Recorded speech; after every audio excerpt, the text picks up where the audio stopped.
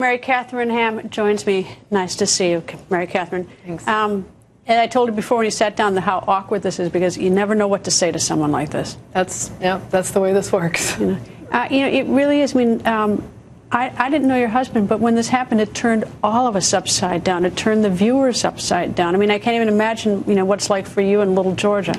Well, and one of the things that I've learned about this process is that, there is no quick cure, but there have been blessings in it, even though it is a terrible thing. And one of the blessings is that both people I know personally, my professional family here at Fox and elsewhere, and thousands of people that I do not know who are among our viewership and just people who cared about us have been willing to support us, and just armies of people praying for us. And that really has brought me so much comfort and brought all of us so much comfort. So I'd like to say thank you for that. Well, when I hear the terms, you're a young woman. When I hear late husband, that's not supposed to happen to a young woman. And you're pregnant with your second child. That's not supposed to happen. Late, just not the right word.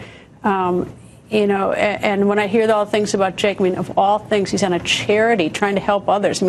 That's not supposed to happen. Right. Yeah, he was one hell of a human being. It's hard to explain all that he was because he did so many things. And he was one of these people who might have been obnoxiously good at everything, except that he was such a cool guy and such a nice guy and really was driven to help other people all the time. I think he knew that all of his talents were blessings and that they were given to him and that he needed to use them in service of others. And that was something that drove him. And it's how he fit in 70 years of life in 34 years, which is one thing I'm really thankful for.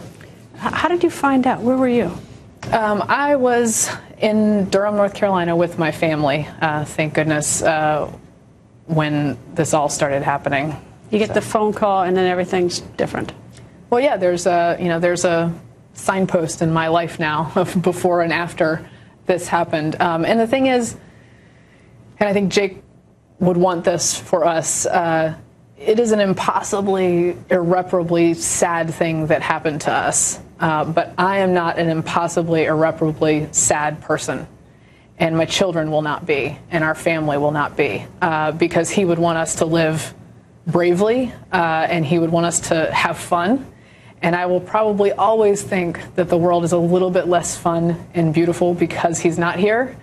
But he would say it's my job to get off my butt and make it fun and beautiful. I see that picture, and I look at him and I think, wow, I'd like to have known him. It's like he didn't, I didn't see him in here with you. And so, and I look at that, and he looks like he's full of life. Yes. He looks like he wants to have fun. Look at you in your the costumes. What was that all about? I'm a little bit obsessed with Halloween. Jake was kind enough to go along with it, especially he was a very talented photographer. And so when he figured out he could take pictures of us in our get-up every year, he went along with it. And I dressed him up as Captain America because, frankly, it was pretty believable. He was that guy.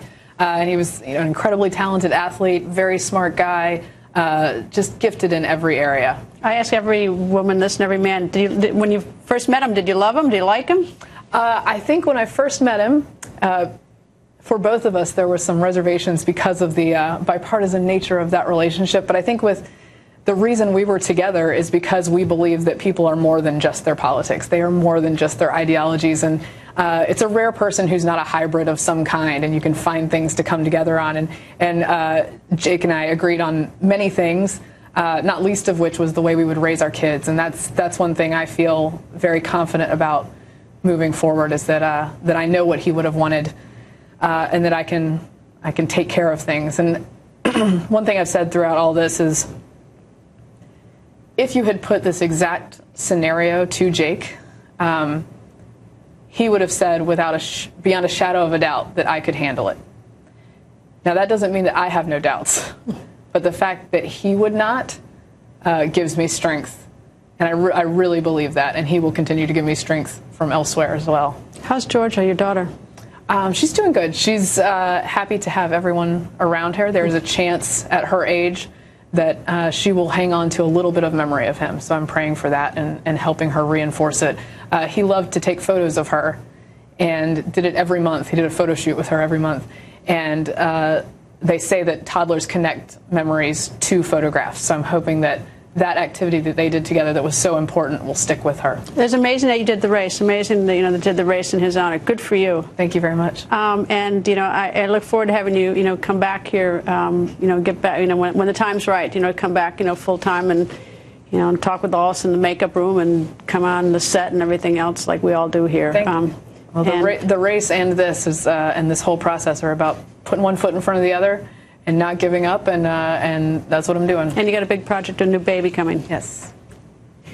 Mary Katharine, thank you for joining us. And like I said, Jake was an inspiration to all of us, even those of us who didn't know him. I'm glad.